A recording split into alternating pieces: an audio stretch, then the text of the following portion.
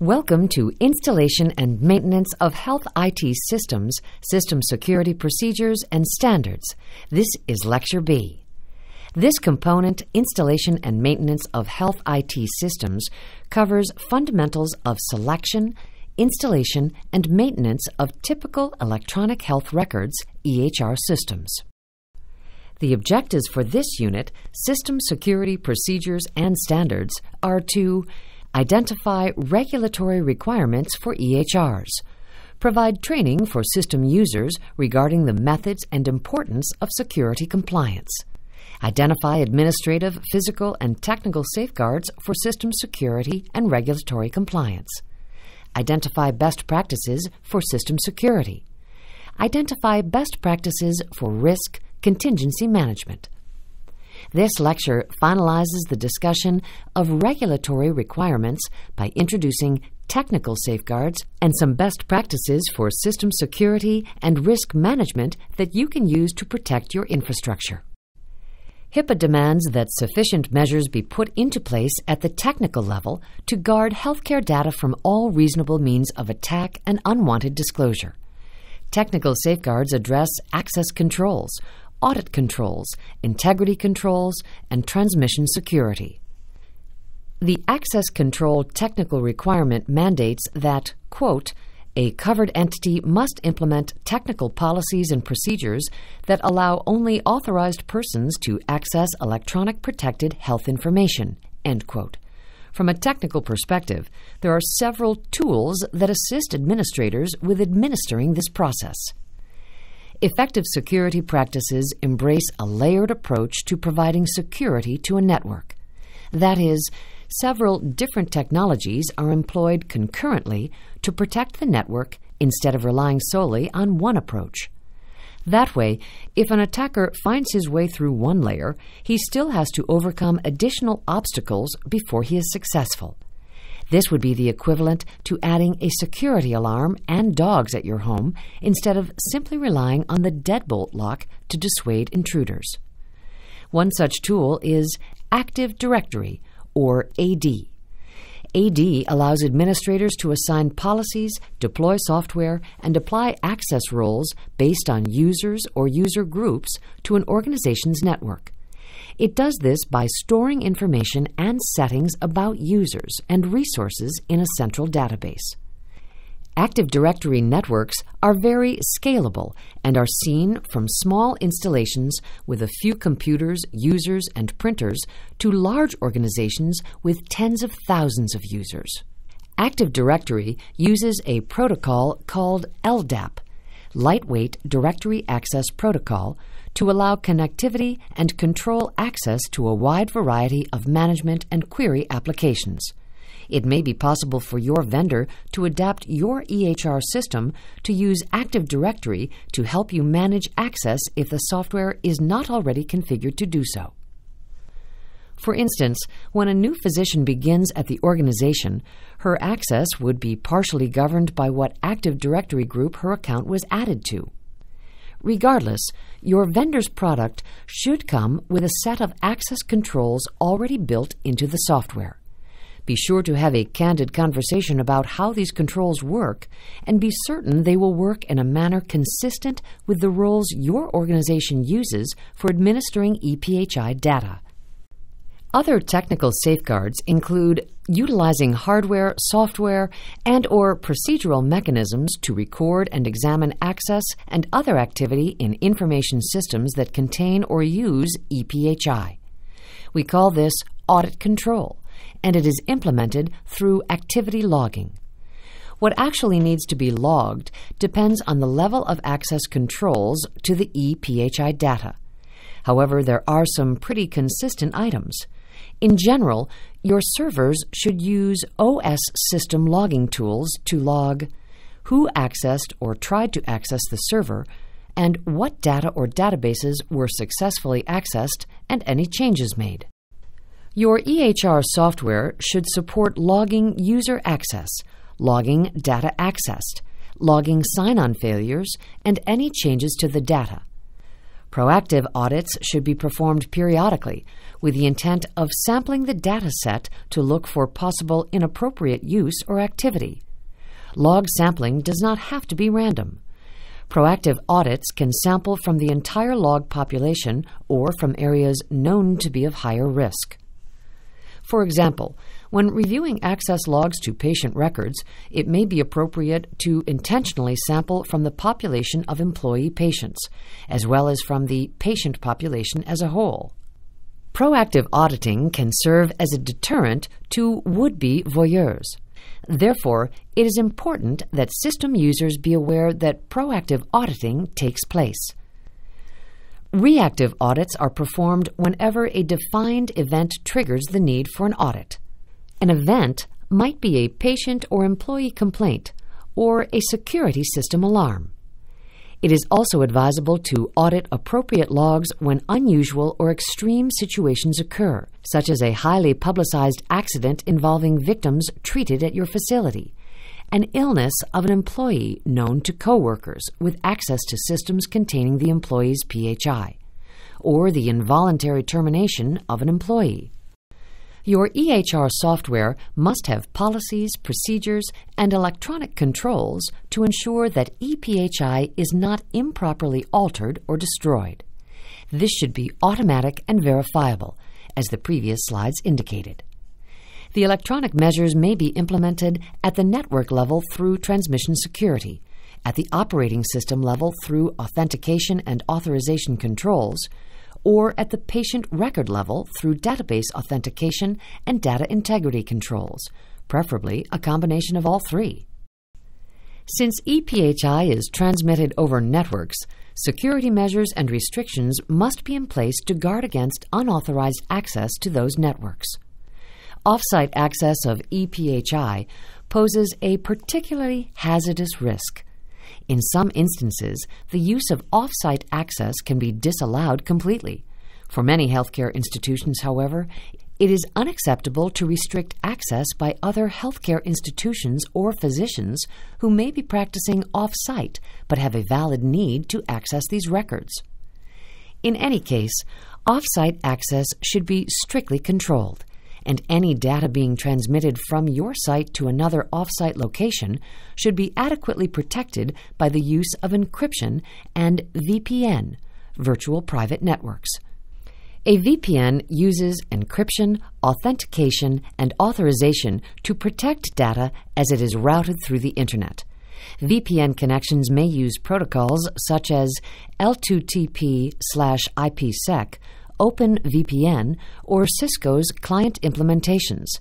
However, Microsoft's PPTP VPN implementation has vulnerabilities that make it ill-suited for ePHI transmission. Here's a graphical illustration of VPN used for transmitting data over the Internet between the VPN router and the VPN client on a user's machine. By using the Internet as a connection medium, VPN can adequately protect your data while saving the cost of long-distance phone service and hardware costs associated with using dial-up or leased-line connections. Another way to help prevent unwanted access is through the use of firewalls. A firewall is a dedicated appliance or software running on a computer which inspects network traffic passing through it and denies or permits passage based on a set of rules or criteria. It does this by controlling access to ports. Ports are essentially communications channels that applications need to communicate with one another. Some ports are pretty common, such as port 80, which regulates web traffic. Firewalls represent an important frontline element to thwart unwanted access and help ensure HIPAA compliance. It is normally placed between the protected network, where ePHI is housed, and the unprotected network, and it acts like a gate to protect assets. A firewall's basic task is to protect computer networks where they meet at different trust levels. For example, you very often see a firewall between the Internet traffic and internal network traffic. Many servers and workstations also have firewalls to provide yet another level of protection. It's important to note that your EHR system will require certain ports to remain open on your firewall to work properly. Work with your vendor to ensure proper ports are left open. As this picture illustrates, firewalls can be placed anywhere the network transitions from a less trusted segment to a more trusted segment. In this instance, the first firewall, the network firewall, allows some communications through as determined by the overall network needs. The second firewall, the computer firewall, is then tailored further, reducing traffic to and from the computer system to only those applications installed and running on the system itself. Another tool is the VLAN, or Virtual Local Area Network. This is an administrative division on network equipment to separate devices and data such that the data cannot be intercepted by a device on a separate VLAN. Modern telephones that operate over IP networks, IP phones or VoIP phones, often are configured and managed on a separate VLAN. Additionally, non-sensitive data for appointments, Internet access, and general office use can be on a VLAN with less onerous controls than a VLAN with ePHI data. Lab devices that require network communication can be separated from employee workstations to reduce the risk of computer virus transmission. Another tool to prevent unwanted access is the Intrusion Detection System, or IDS. An IDS is a device or application that monitors the network or the system it's installed on for malicious activities based on predefined patterns or policies and reports such activities to the network administrator. Some systems actually take it a step further through preemptive actions to stop detected activities until the administrator intervenes or for a certain duration of time. These systems are known as Intrusion Prevention Systems, IPS. There are many different ways in which your system could be breached, allowing for the compromise of your sensitive data. Let's list a few of the more common approaches as outlined by the Microsoft TCP/IP Core Networking Guide. The inside job. An overwhelming majority of network security issues center around the organization's own workforce. Lack of policy understanding, laziness, or disgruntlement among workers are always threats. Training employees on the hazards of mishandling sensitive data and the importance of following both legal regulations and your organization's policies will help mitigate this risk. Social engineering is the process where someone is tricked into divulging information that allows an attacker to infiltrate a network. The most common attempt centers around pretending to be a network administrator needing the user's password to repair something in the system. Brute force attacks are just what they seem. An evildoer identifies a server on the network, perhaps by scanning for the remote desktop port, then attempts to break into the system using the administrator account and runs specialized utilities that will try an endless number of passwords until it cracks the password. Eavesdropping. The majority of network communications occur in an unsecured or clear text format. An attacker who has gained access to your network can listen in on the traffic. When an attacker is eavesdropping on your communications, it is referred to as sniffing or snooping. Eavesdropping is generally the biggest security problem that administrators face in an enterprise environment. Enabling strong encryption services on your sensitive data as it traverses the network can mitigate this risk. Note that gaining access to a network will depend on the type of network medium. A wireless network could be accessed without requiring physical contact, thus requiring additional security measures. Access to wired networks can depend somewhat more on physical security controls. Data modification. An attacker can modify the data in the packet without the knowledge of the sender or receiver. This can lead to erasure or corrupted data. Identity spoofing. Most networks and operating systems use the IP address of a computer to identify a valid entity. In certain cases, it is possible for an IP address to be falsely assumed.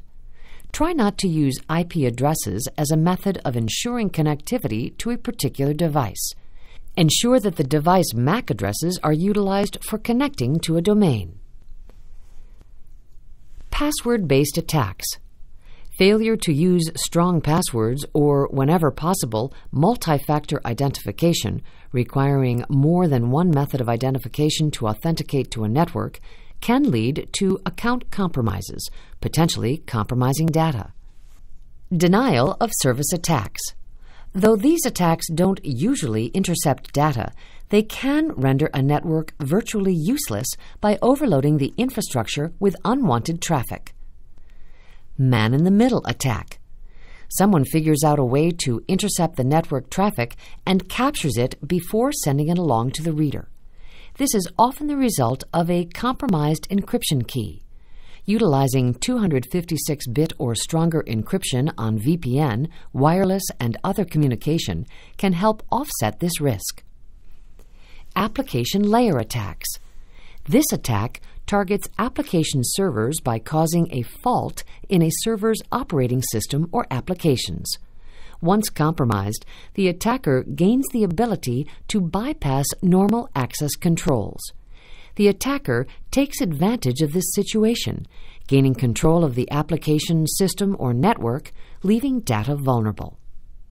Servers and computers containing sensitive data, such as ePHI, are particularly attractive targets to attack. In addition to installing a firewall, intrusion detection system, IDS, and advanced logging tools, there are additional safeguards you should take. Administrative. Enact and enforce policy that ensures that all users needing access to ePHI understand that all ePHI data must be stored on approved and protected network systems only. Taking patient data home on a physician's personal laptop should raise alarms. Ensure that all local users to the systems are approved for accessing ePHI, and remove or disable any local accounts, such as the guest account, that are not needed. Be sure to rename the default administrator and guest accounts as well. Default configurations and passwords are an all too frequently overlooked problem, especially on equipment such as a networked lab device. Strong passwords can be difficult to create and track. Provide a recommended process for effective, strong password generation and enable automatic password strength checking. Monitor usage for user accounts and disable unused accounts to prevent them from being compromised without awareness. Technical. Install an effective antivirus, anti-malware system and ensure it stays updated. Attack surface is the set of services running on a server that are potential vectors of attack. A given server may not be obviously vulnerable today, but new exploits may be developed tomorrow. An unneeded service that is not running or available cannot be used by an attacker. Configure the server with coordination with your software vendor to ensure proper application performance. For Windows, this tool is called the Security Configuration Wizard. Create a security baseline for your servers. For Windows deployments, Microsoft has a tool designed for the creation of security baselines specific to the server software you are using. For more details, search for Microsoft Security Baseline Analyzer. Remember to test and install the latest service packs and security releases for your server. 48 hours after release is a good standard to adhere to. Database applications need additional safeguards in place. Be sure to research your particular database applications and remember to lock down and install all patches for these applications. Updates and service packs often provide security fixes for operating systems, applications, databases, and embedded systems. Any device connected to open networks should be patched as soon as the fix is available. Automated update services are one way to ensure this. For critical systems containing ePHI or core business data that would halt business if unavailable, testing and verification should be performed in test environments before moving to production systems. Note that specialized medical equipment may have its own operating system, applications, and configuration. If the underlying operating system is vulnerable to an attack, do not immediately assume that a patch should be deployed. Some of these systems have only been certified or are only supported in specific configurations. Check with the system vendor before applying any patches or fixes in this environment, but during the vulnerable period, try to implement specific monitoring for attacks directed toward the newly discovered vulnerability. Create a security baseline for your servers. For Windows deployments, Microsoft has a tool called Microsoft Security Baseline Analyzer that is designed for the creation of security baselines specific to the server software you are using. In general, a security baseline is a periodic record of system parameters, like software versions and configuration details, that can be compared to determine if any vulnerabilities have been newly discovered. These lists should be updated periodically and compared against publicly known exploits and vulnerabilities. Database applications need additional safeguards in place. Be sure to research your particular database applications and remember to lock down and install all patches for these applications as recommended by your vendor. Ensuring your data is protected from natural and technical threats is just as important as ensuring data is not compromised through malicious intent. In the event something catastrophic does occur, plans must be in place to ensure the network, along with its valuable data, can be returned to operating status with a minimal amount of downtime. This means ensuring data is reliably and securely backed up, along with a disaster recovery plan containing an emergency contact list of critical players and stakeholders in the organization who will be needed to make decisions and assist with the technical components of restoring the network. These plans should include contingencies for the off-site storage of data and the prompt return and restoration of the data from backup. Plans for relocation of infrastructure resources or the operation as a whole until repairs can be effected. These plans should be put in writing before an incident develops.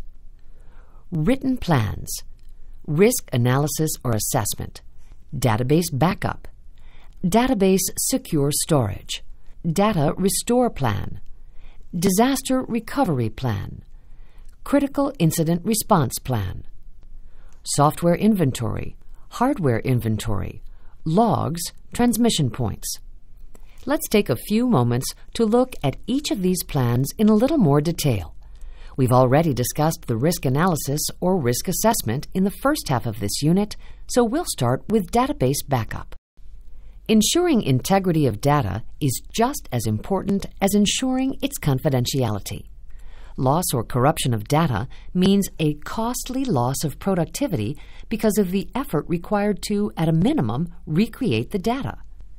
Backing up data files, including patient or EHR databases, helps ensure data can be recovered in the event of data corruption, a catastrophic failure, or security breach. The purpose of a data backup policy is to set into motion a method for implementing a backup strategy and procedures that adequately addresses the needs of the institution and maintains compliance with regulations. This strategy includes what data will be backed up and how often, as well as how to ensure these archives will be secured but easily accessible if needed.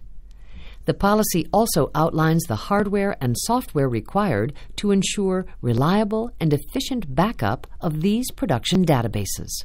Data spend over 90% of their time at rest, where they are more susceptible to corruption or loss than in any other state.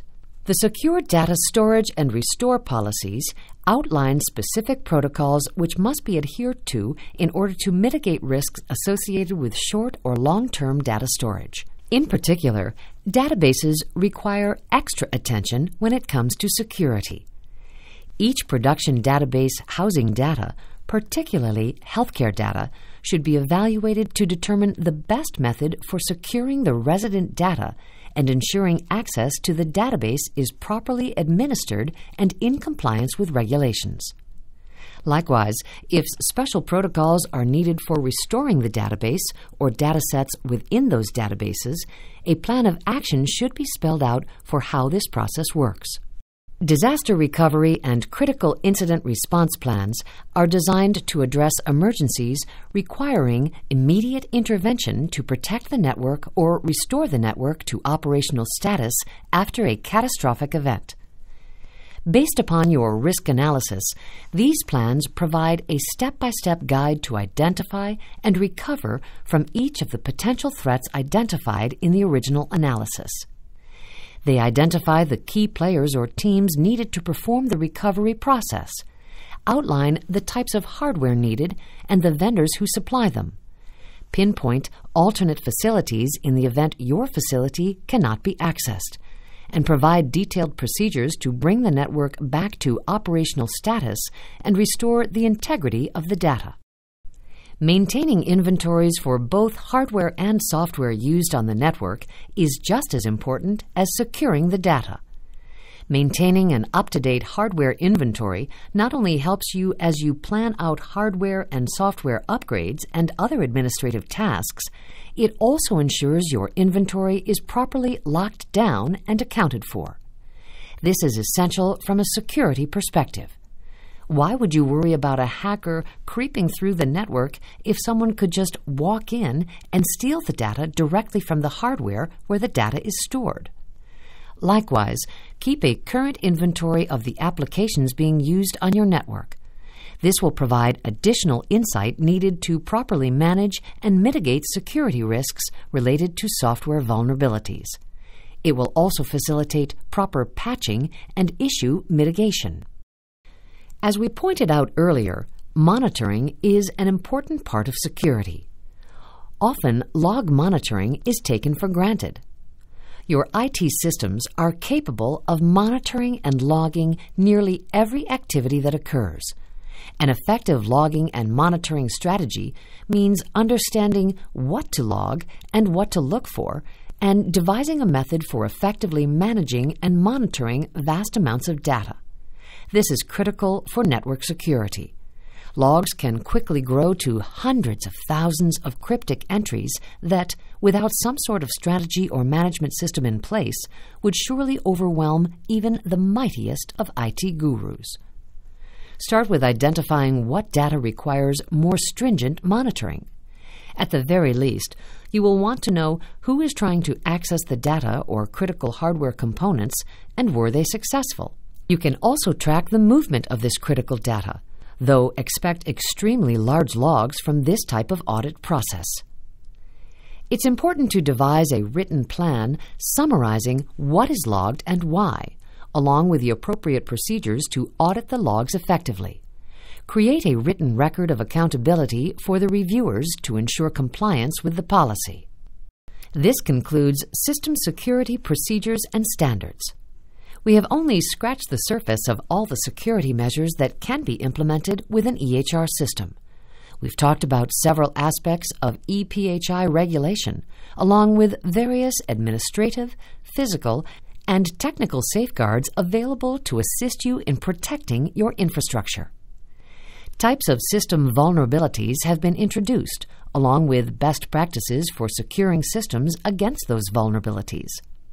Finally, risk assessment and contingency plan development will help ensure secure operation and regulatory compliance.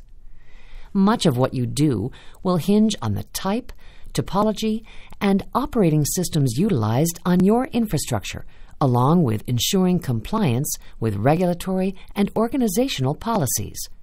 Security is a continuing process of adaptation to emerging threat.